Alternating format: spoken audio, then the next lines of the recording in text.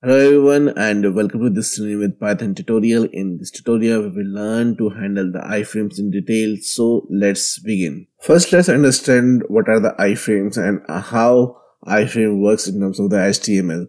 So for this tutorial I will be using an example of Internet Hiroko app, and if I go to the main website, so basically this is the main website, and here you need to scroll down to the frames here, click on iframes, and here we have an editor.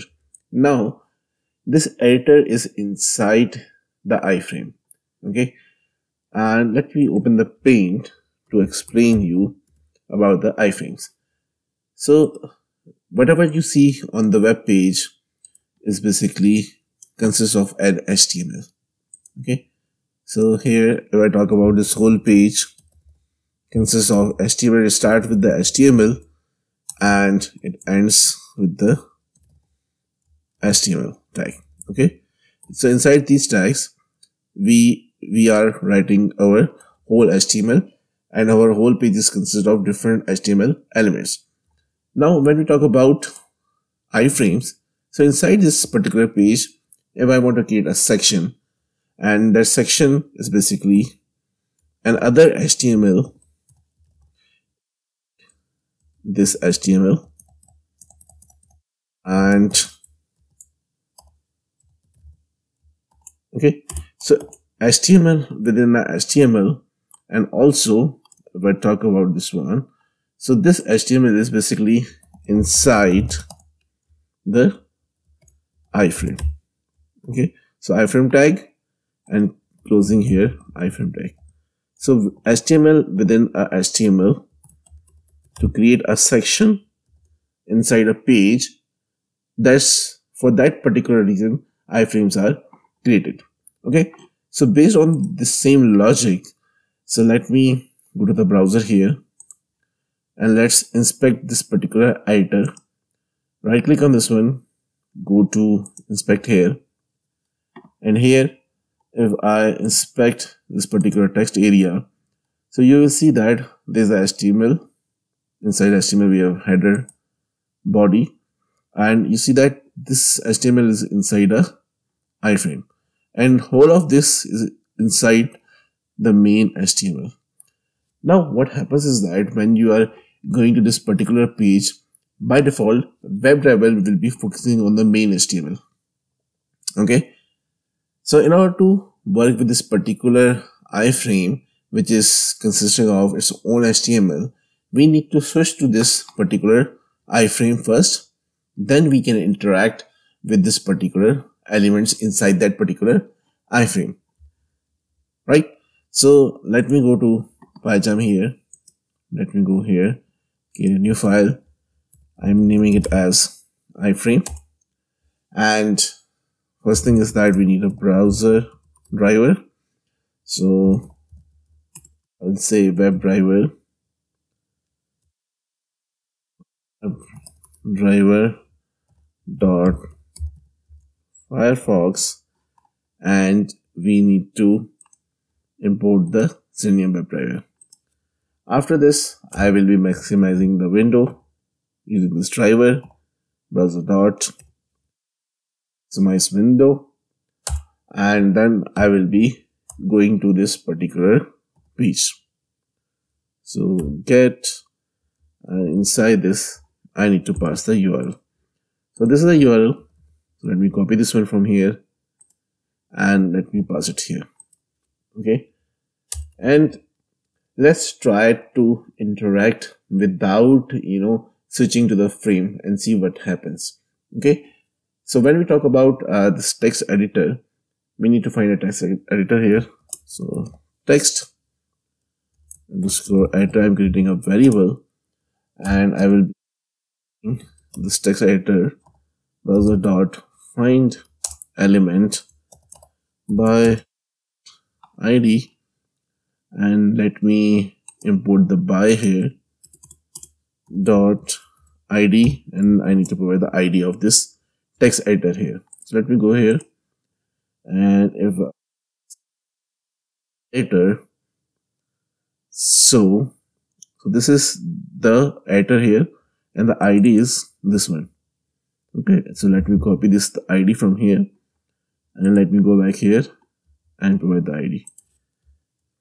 Now what I will try to do is that I will try to clear the editor because there's some text written over here. Your text goes here.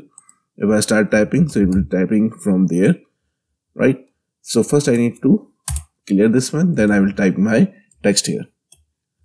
So text editor dot, we have a method to clear, and after clearing I will be sending a text here using a send keys. So my text would be here like this is with Python iFrame tutorial. Okay, so we are going to this page and we are identifying this editor, clearing this one and sending this text. Okay, now let's run this one and see what happens. So it will not be able to find this editor here because it's inside the iFrame here. Okay, and we will get some error here. See that we got error and unable to locate this ID equals to this one. So this ID actually belongs to this particular editor which is inside the iFrame. So this means that I need to identify the iFrame, then I need to switch to the iFrame first.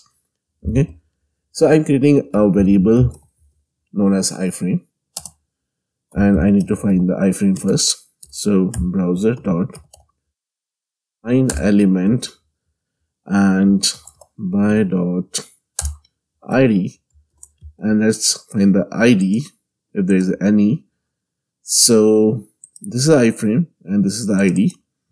So let me copy this ID from here and paste it here. Now I have identified the iFrame. Now let's switch to this iFrame. So browser dot switch to and switch to dot. Now where I need to switch to the alert, to the new window, parent frame or the frame. So I will go with the frame and here I need to provide the value of the frame. Okay, so I'm passing this variable here and this variable is actually finding the iFrame, right?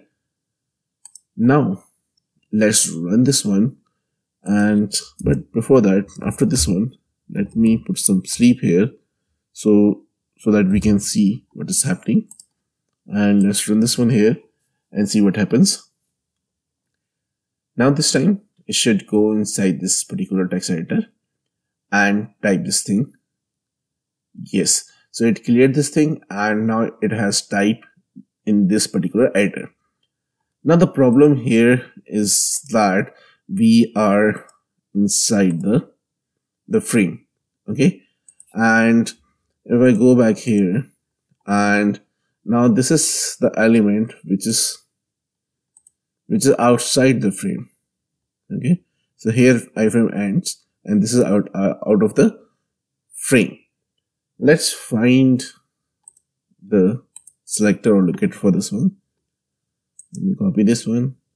Let me go back here and I will say like Selenium link, giving a name as Selenium link, and inside this I will be finding this particular link, browser dot find element and by dot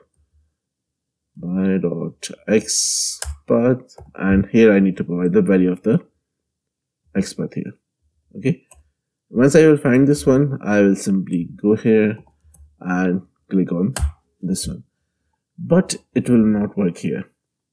The reason is that we have switched to the frame. Now we are looking to the HTML which is inside the iFrame. So it will work within the frame, but it will not go outside the frame and unable to locate this link here, this element here. Okay, so if I go back here, it will try to click on this one and unfortunately it will not, and say unable to locate the element. So basically I need to come out of this particular frame. So in order to do this, after typing here, I need to get out of this frame. So user dot switch to dot, we have a default content. So default content means the main content here. Okay, and if I run this one here, now what happens this time, it will click on this link which is outside the frame, because we have switched to the main content, right? Main content is the main HTML here. So it will be able to click on this one. We have put a 10 seconds time sleep here, and after this it clicked on the particular link here. Now this time we won't see any kind of a error here. So that's how basically what you need to do is that you need to identify the iframe, you need to switch to the iframe, and inside the iframe you need to find the element, and then you need to interact with that particular iframe. Once you have done with your test case or actions in that particular iframe, come out of that iframe and then perform your rest of your actions on different elements. Thank you so much for watching this tutorial. If you like our content, then do like, comment, share and subscribe our channel. Once again, thank you so much and see you in the next tutorial.